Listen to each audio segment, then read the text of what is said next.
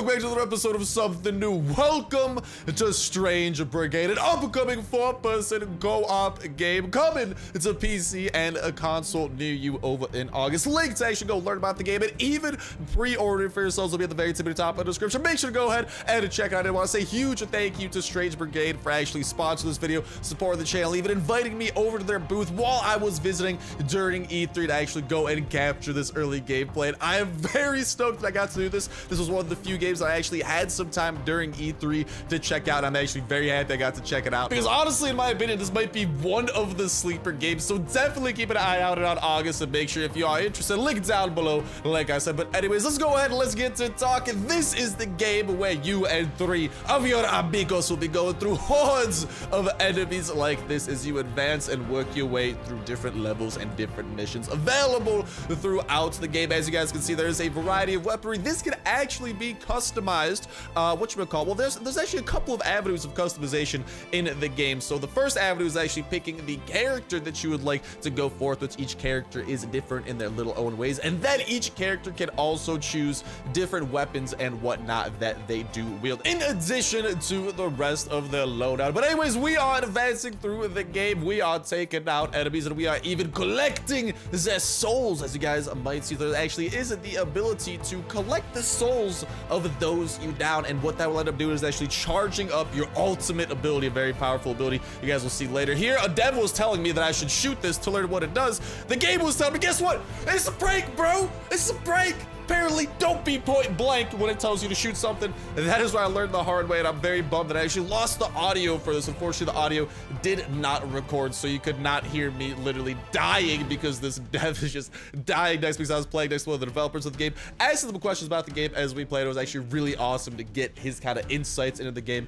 and everything about it. But these things, while they did actually slice me up, as you guys are seeing, they can actually be used strategically if you hoard and or train and just kind of kite the enemies towards them. What you'll be able to do is shoot them and they will do a lot of damage. But then those blue balls that appear to float, that is what I was talking about, that will kind of charge up your sort of ultimate ability, a very powerful ability that you only get to use every once in a while. But in the lower left hand corner, let's go over a couple more things that you are seeing in the lower left hand corner. And actually right now, the ability that I'm doing actually allows you to draw in souls from afar. Kind of hard to tell in that instance because I was well, all of them were gone for the most part. You guys can also see cool different grenades that you're allowed to throw, like well, some freaking Molotovs. But there, look at that, all the souls being sucked in, and we are charged, ladies and gentlemen. So in a little bit, you guys should be seeing some fun coming out of that. As you guys can see in the lower left hand corner, it is telling me to use the potion. Unfortunately, I did not see that until a little bit later. No worries though, I do end up using, there you go, I do end up using it. But all that damage we suffered was thanks to that awful accident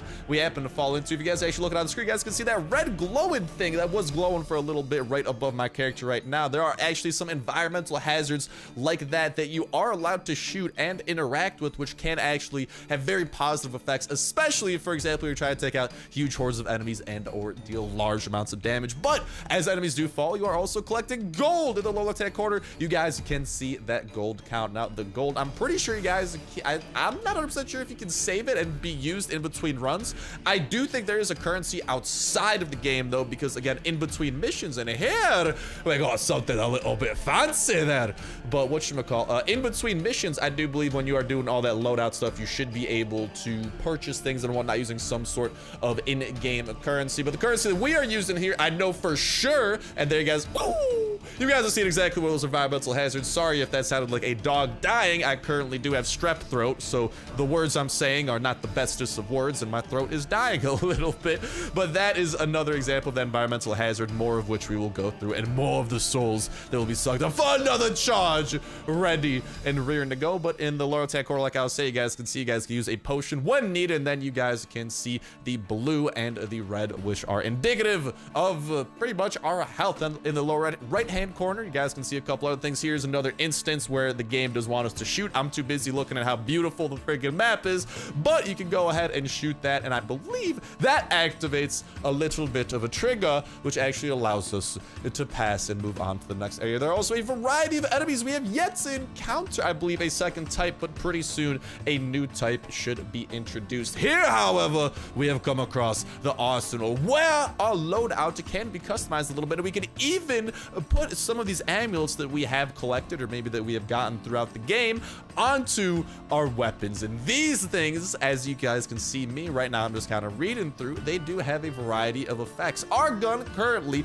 does have 2 slots for them. You can pick any of the 2 that you do have at your disposal, and your gun will receive the accompanying boosts. So the ones that I end up picking are going to be one that actually sets them on fire, and then one that should rebound to shots in between enemies. My thought process behind this was, all right, well, let's set a lot of stuff on fire, and then let's make sure a lot of fire spreads. But you guys can see a little bit of the loadout, a little bit of the customization that is available to you as you do play. Again, this can be also customized in between missions. And what you guys are seeing here is going to be a box that you can find, and we got the Ricochet rifle. That is a box with, actually gives you an outlet for the gold that you do accrue throughout the game. You guys can see that we get pretty much a very, very juiced weapon that we will, if all goes well, have an opportunity to utilize upon our enemies. So that is, again, one of the usages that you can get out of gold. A super juiced weapon, a lot stronger than the ones that you are usually going to be rocking. However, I do not believe you can find more ammo for it.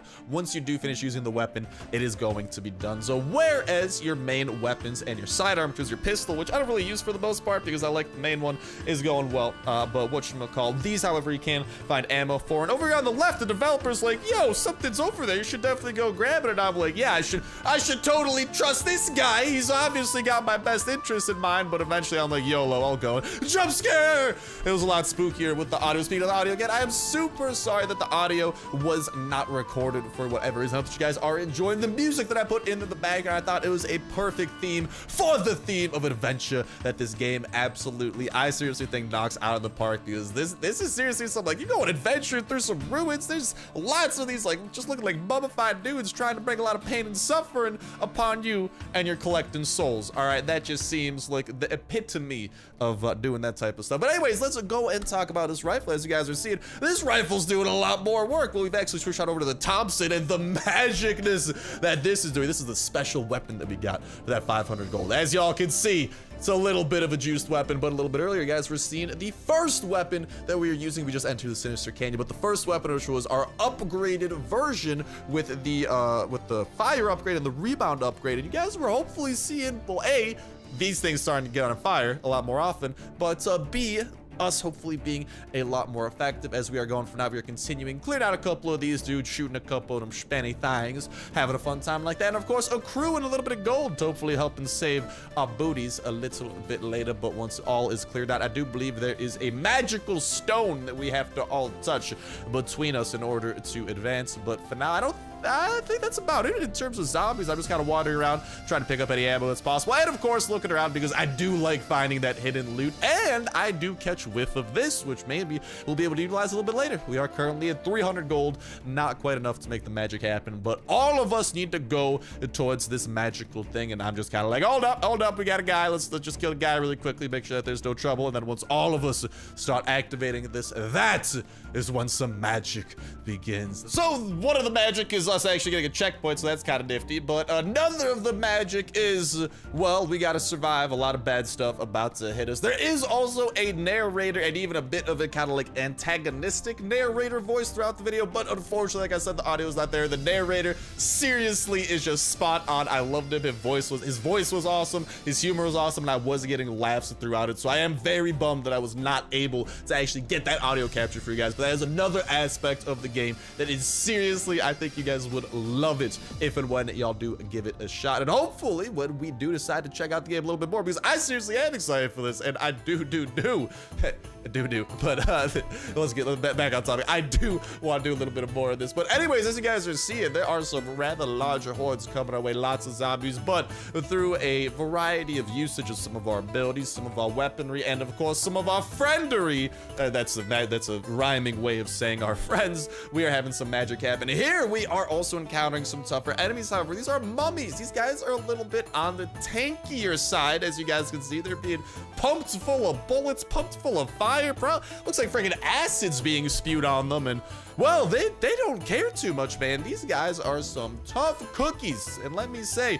ooh, well, they're kind of all broken now because melee are a thing. But then these fellas come in, another new type of enemy, a type of enemy that appears to have some magical properties. Ghouls, deadly devils from beyond the grave. If these can be compared to anything, these enemies are kind of like the assassin type of class. Very quick, very hard hitting, but not as tanky as some of their other types of friends. Like, for example, the mummies that we were just wailing on, and melee are another thing that goes super well, almost as well as a fully charged amulet and a super powerful smash that brings down some enemies. So that was the ultimate that you guys just saw. We were utilizing a little bit throughout the video, but our ultimate in particular appears to be a just freaking just marvelous smash of the Hulk variety down into the ground and into a ton of flames. As you guys can see, I am pretty much a glorified pyromaniac, if you haven't noticed, with all the flames we got. And speaking of flames, why don't we go ahead and gather a bejesus ton of souls so we can recharge that amulet and hopefully help continue clearing out these hordes. But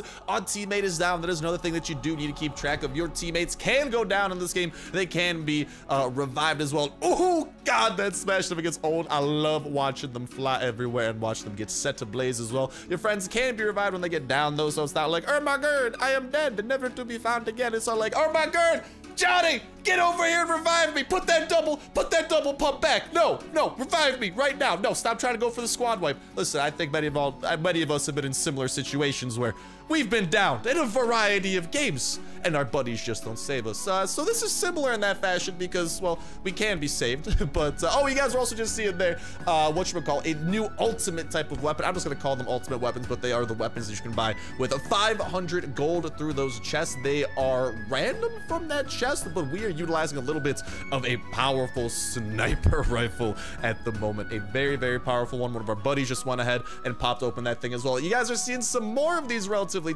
like, these guys are also pretty tanky, but these are kind of like slower, hard hitting. They appear to have what appears to be a spear, something of that like. What I appear to be doing is running for the hills in safety because I'm about to die and I don't exactly have a potion anymore. Potions can be found throughout the world though, through vases, through jars and the such, like the ones that I'm about to go and plop on open right here. But that was ammo in particular that we got. That was not the potions that we were needing, so I am playing a little bit safe and whipping out a powerful weapon to do a ton of damage to these lads. But oh, did you guys just see that guy like right in front of us? Not us shooting, but the dude who just destroyed that person. I just saw him fly to the right of the screen, and that was amazing. But we are facing a couple more of these tanky enemies. These guys doing some, are these the ones that do a solid amount of damage? There's two. There's the ones that kind of eat damage, and then those with spears that they definitely hurt if you let them get too close. But it doesn't matter what you put in front of us. We are gonna conquer it. Just, yeah, you're scared. Don't know how we're gonna conquer that. Find out next time in Strange Brigade, because I also have to find out, because I have no clue in Tarnation how we're gonna beat that. We haven't fought anything that large yet. That's a little bit unfortunate. But with that, the mission is complete. And you guys can see how each and every one of us performed some of the things that we received throughout. And thank you for playing Strange Brigade, since this was the E3 build. But it's going to wrap it up for me for now. Again, huge thank you to Strange Brigade for sponsoring the video and supporting the channel. Love the game. Cannot wait to check it out some more. Link to it will be at the very top of the description. Go ahead and check it out. Read up on it. Even pre-order it. But it's going to go ahead and wrap it up for me for now. Thank you guys a whole ton for watching. Have yourselves an awesome one. And I'll talk to you the next one. See ya.